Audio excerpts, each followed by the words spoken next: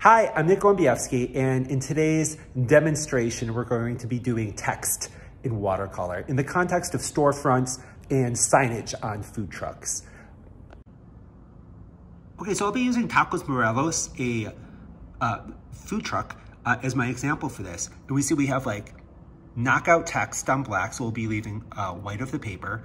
And then for the letters, and then for Tacos Morelos, we're gonna like paint the sort of green and red first, without being too specific about where it lands in the letter, because we're gonna come in on top with black paint around it. And then we'll just find some like positive letters, like kind of like right here where it says like best, and then that will just be literally like painting the letter, so very straightforward. Okay. Okay, here we go, let's start painting. So I'm just gonna so this first approach, I'll just try get the paper wet over Tacos Morelos first. And so that it'll make the color kind of like distribute better in there.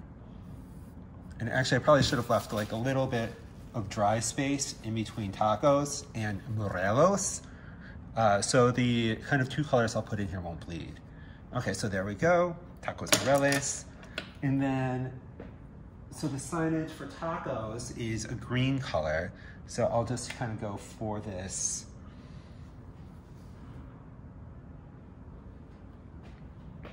Yeah, I want it to be pretty bright. So here we go.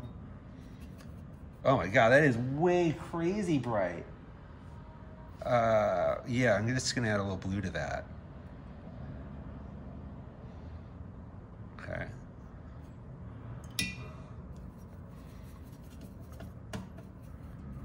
Okay, so that was some ultramarine blue in the primary, and the permanent green. So Tacos over here, that's gonna be green.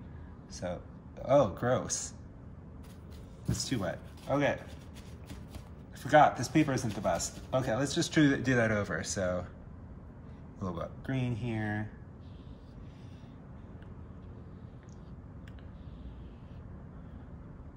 Okay, cool. Rinse that out. So here I'm just painting right over it. Like right over the letters, because I'm gonna do the black afterwards. We don't have to be too specific about it right now. Why paint the same thing twice? And then a really nice, kind of like bright red color. So this is Crimson Lake, or excuse me, Rose Madder.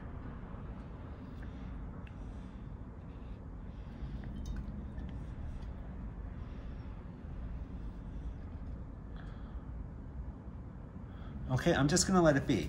Okay, so while that dries, I'm gonna start painting around the Tacos Morelos. So this is like a black background with like white knockout letters. So there's gonna be, let's see what we can do kind of quickly here. I'm just using this like wider brush, but here we go. So the first one I kind of got the paper wet first, but now I'm just gonna kind of go with like a wet brush on the dry paper. So we have a little bit more like control and can kind of get the color more intense. So, wow, this brush is way too big.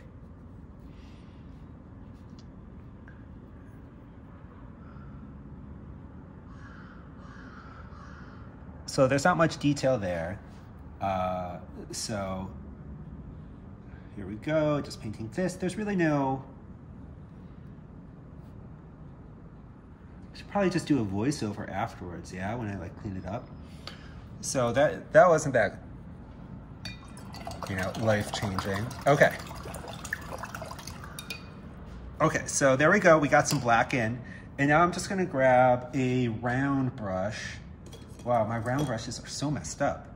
Anyway, so I'm just grabbing it. This is a round, number 4. And so I'm just gonna get this like straight up black color. And I'm just kind of mixing it in with a little water here in my palette, right? And so this will give us like a finer sort of approach here. See, it's like so much darker to begin with. When it's not like that big, huge, wide brush. Okay, so first I'm just sort of like, not necessarily blocking it in. So my idea for approaching this, so here's like the bottom of the like wind out awning. There's just like a light sketch underneath. Oh, I kind of like that where that doesn't sync up. And then let's just kind of like come across like on the top here.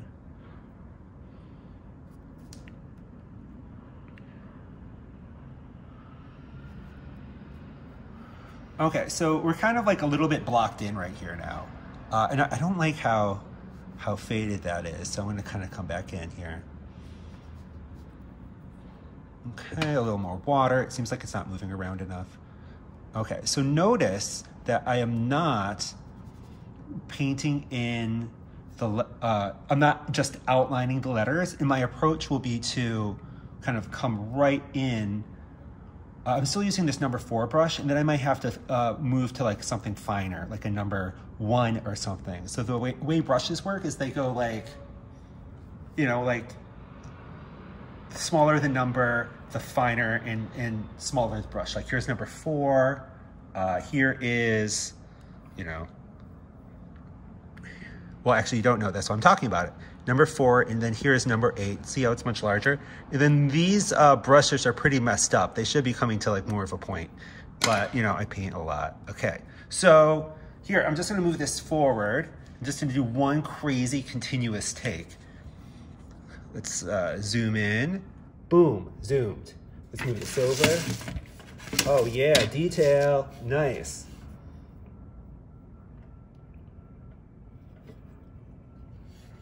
Okay, so coming in here, I'm not going to outline the letters, but I'm gonna try to paint the like negative spaces. So like over here in tacos, T for the taco, you know, and then like for the A here, actually, I'm just gonna grab my reference real quick, take a look at what this looks like. All right, okay, so kind of coming in. I feel I'm gonna move over to like a smaller brush. I feel like I don't have enough control with this wide one, but I'm gonna just see if there's any like, so this area here between the A and the C, I'm just gonna kind of come right in and fill that in. Maybe the center here with the O. Okay, I'm gonna switch up to a smaller brush. Just rinsing that out.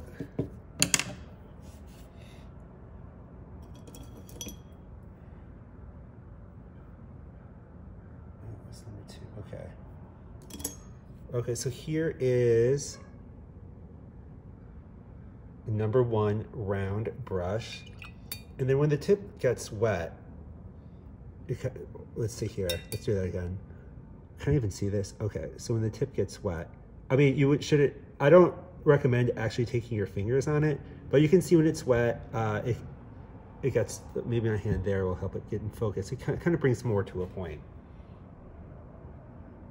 Crazy. And there's just an earthquake in New York City.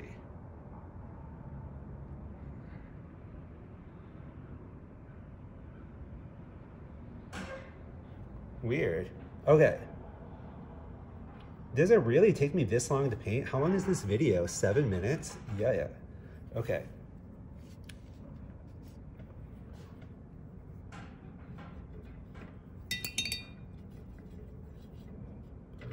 Okay, so kind of coming in.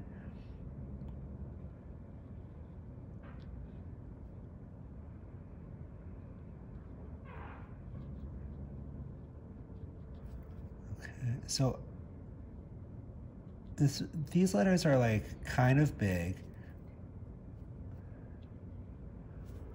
You can see them, you know, coming in with this very detailed brush.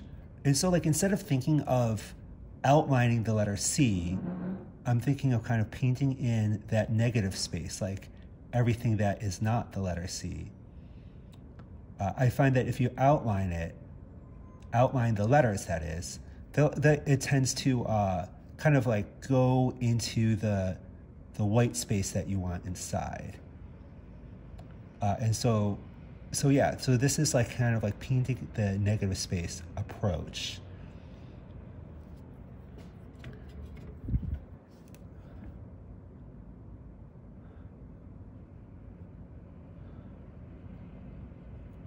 Tacos. You know, making paintings of food carts always makes me very hungry.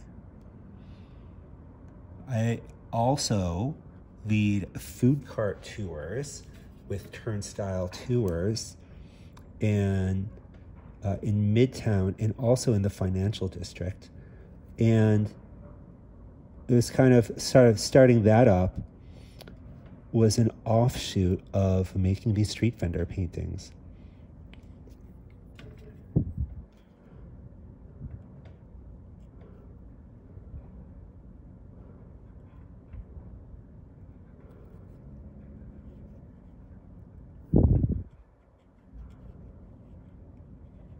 Okay. I really feel like I should post this without editing it and just have it be this super long text. Text. There will be text with it, but just a super long video. What's the matter? I really think I put the wrong red in my palette earlier.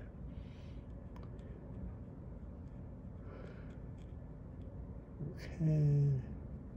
Oh, that looks a little sloppy. I'll just kind of come in. Okay, there we go.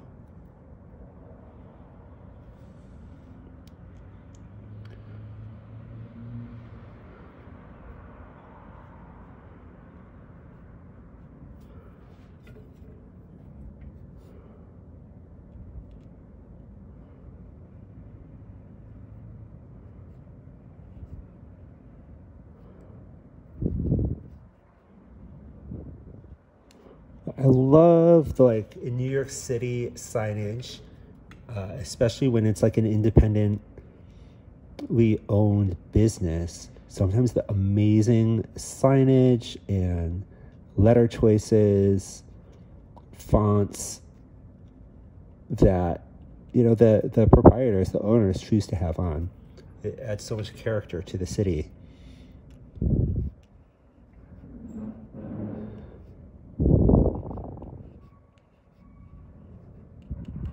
Okay, so there we go. Tacos Morelos. And then the stuff on top is still drying. Oh, I think this...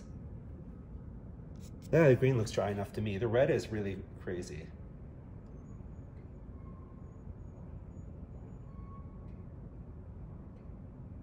Okay. So there's that. Oh yeah, there's also this signage on the side of the building. On the side of this truck, where it's really just like, best tacos. And so if there's signage that's just black text on white, that's cool. Then you just paint the letters directly. And one more thing, so Tacos Morelos here, so this is like white text on a black background.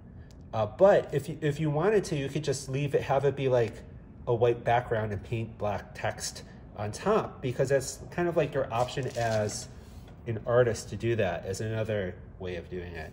So over here, we have something that says like best tacos, Tacos Mo. Okay.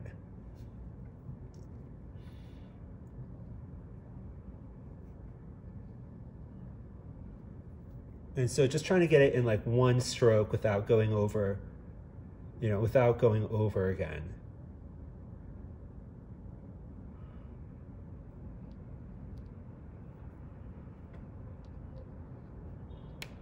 And then tacos is in a different color and a different text. So I'll do that in a moment.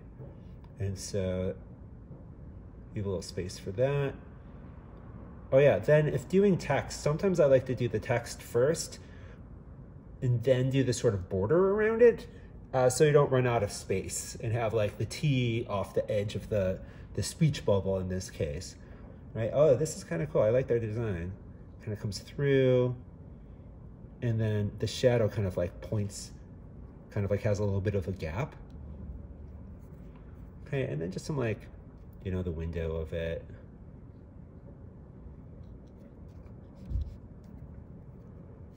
Okay, at the top of the counter, then like,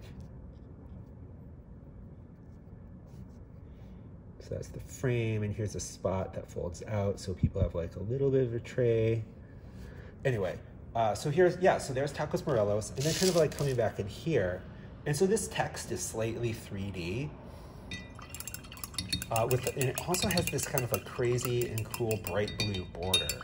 So, but first I'm gonna get like so those letters are pretty big. We also have black. I'm gonna like put a little, like straight up black is a little boring. I'm gonna put a little blue in. Okay, wider mode, let's move this around.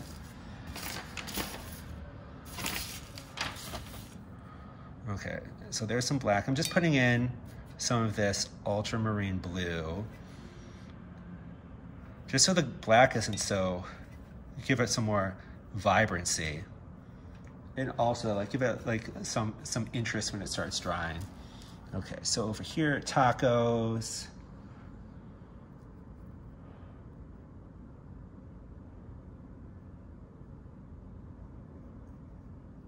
Right, and then we're also overpainting this green, so there'll be a little bit of that shining through, which is kind of cool because this is like a lit up sign. And so that way it'll almost be like it's reflecting on the material beneath it. Okay, I'm leaving a little bit of space to paint like the 3D nature of these block letters.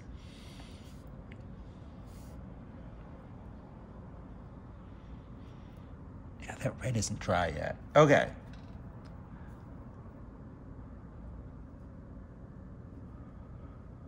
I feel like I should have spent a little more time on these letters and have this be my final painting, because I'm just gonna make a painting of this Tacos Morelos truck. And I thought, okay, I'm just gonna demo how to do the text, but this is kind of taking a while.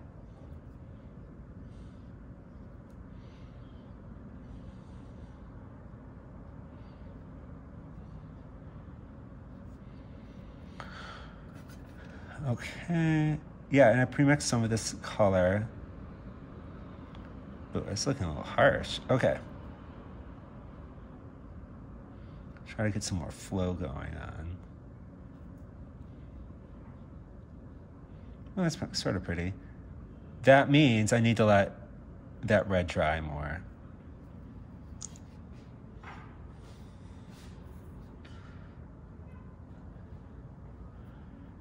Okay, and what's going on here?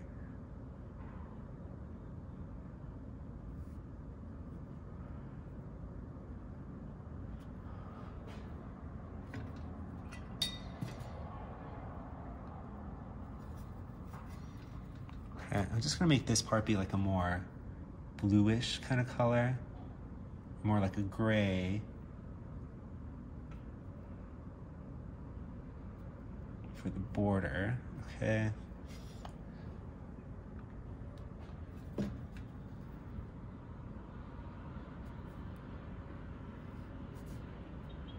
Well, that's cool. I'll just roll with it.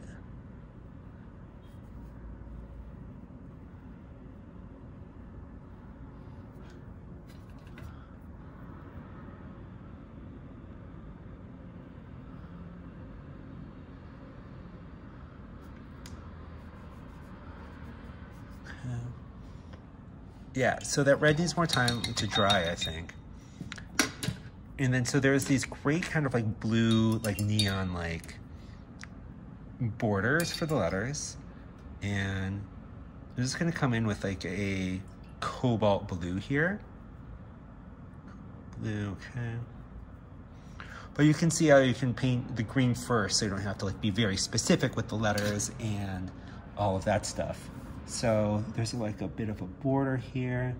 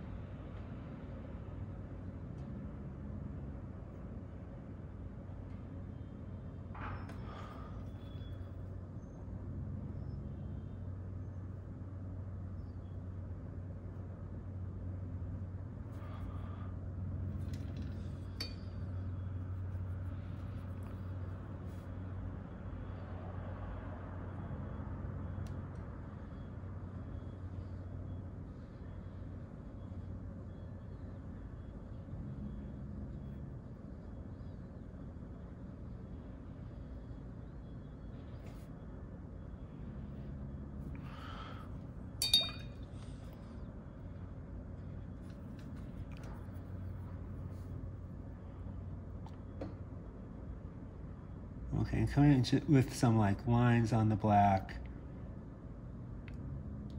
Kind of coming back in to sort of like add in the 3D sort of nature of these letters that kind of are cool, the way that they're built and affixed to the side of the truck on the signage. It's very nice. Okay.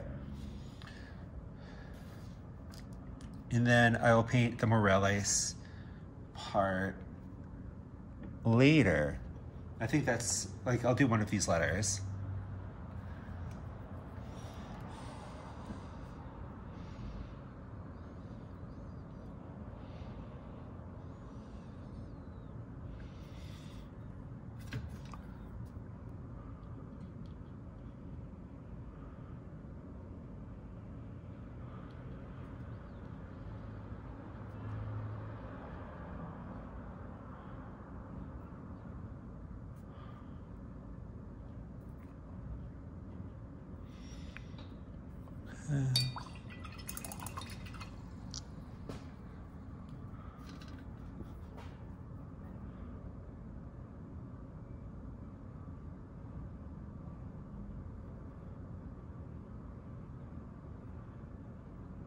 Oh, sort of like that, a little firmer like that. I don't like how that turned out right there. I don't know how to fix this. So I'll just put some water on and sort of dab it, and I might break everything. Yeah, that doesn't look good. Okay, so you can sort of dab it if something doesn't turn out well, but then it kind of gets muddy and a little crazy looking.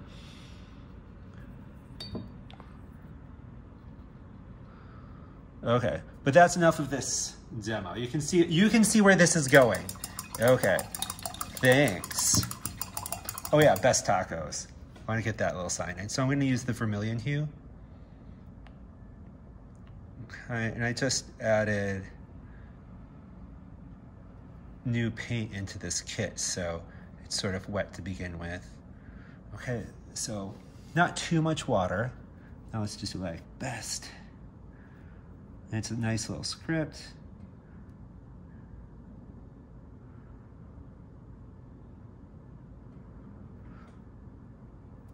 Okay. There we go.